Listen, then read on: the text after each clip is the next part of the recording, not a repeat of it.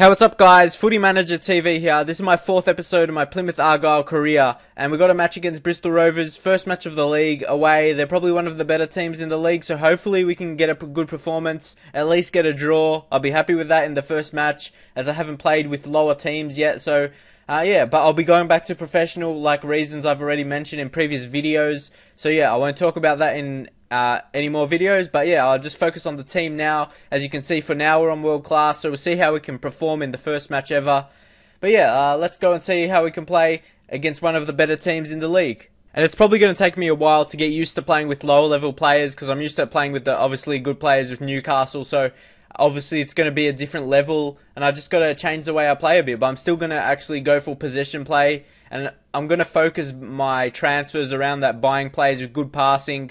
Yeah, basically good passing, good technique, and those kinds of attributes. So I may not have all of players in the team like that right now. So yeah, I just got to work around that and try and get players in who play like that. But I got quite a few. I bring in some guys like Ballon, Horahane, who was in the team already, who suits very well. The wingers are very fast, good dribbling, so they suit well. Leconte as well, he's a good striker. So a lot of players, more than I expected, suited this formation, 4-3-3, basically like Barcelona.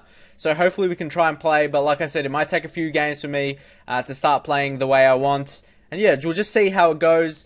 Like I said, I'll probably be happy with a draw, but maybe we can get a win. Just got to see what happens. And just quickly on the difficulty, obviously this match is world class in the next couple, but I'll be going back to professional on Newcastle United career as well, just because of funness levels and other reasons that I've already talked about. So anyway, I just want to focus on the matches. Anyway, there's the shot. It's blocked, but Horahane picks it up again and finishes in the bottom corner. That was a fantastic finish, and he's got very good performances. First match for us, a very good game. He got the goal here. He got a good rating, I think, if you see at the end of the match.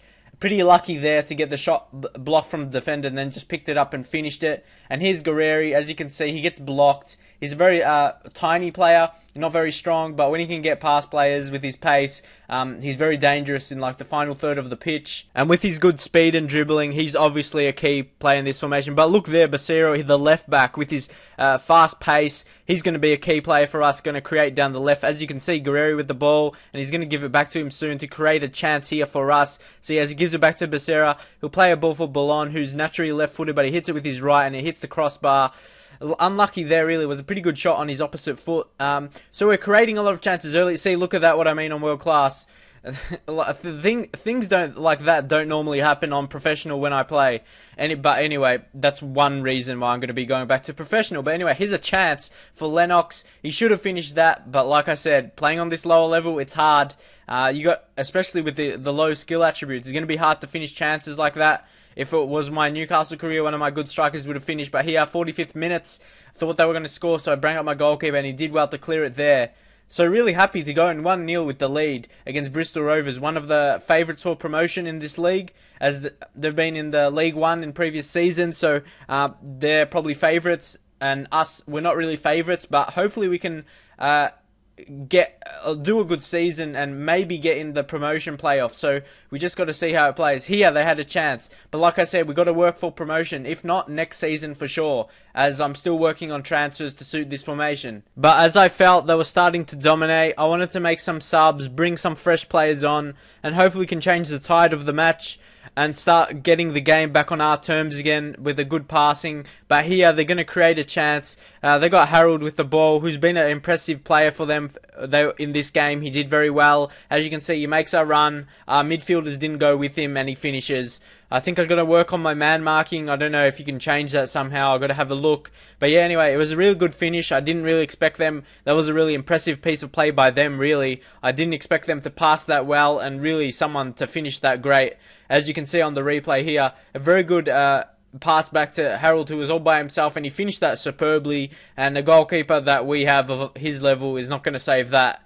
And now we're getting towards the end of the match, or actually right at the end of the match. They make a substitution in the 90th minute when we have a corner. We have a chance to win the match here. Not sure why substitutes are warming up in the 90th minute, but anyway, we have a chance. We're going to go right at the back post. We have a chance, but they defended that really well. As good as a corner can be, but if the defenders are positioned well of the opposition, you're never going to score.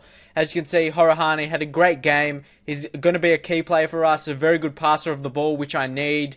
And yeah, no one else really played that great. But here, we got a contract accepted by Oliver Mitchell. He was a great a great find by our scouts. He has future potential of 90 plus. And you just got to see if he can do well for us. But this is the exciting part, when you see how good the player is when he comes to your team. Hopefully he'll have good attributes, maybe some good skill levels with his weak foot and skill moves star. But we just got to see. I'm really hopefully he's a fast player that's good passing. But we just got to check him out now. As you can see, our other players here. He's 62 overall. That's fantastic. 67 sprint speed. That's not bad. That's going to increase to a lot over 80.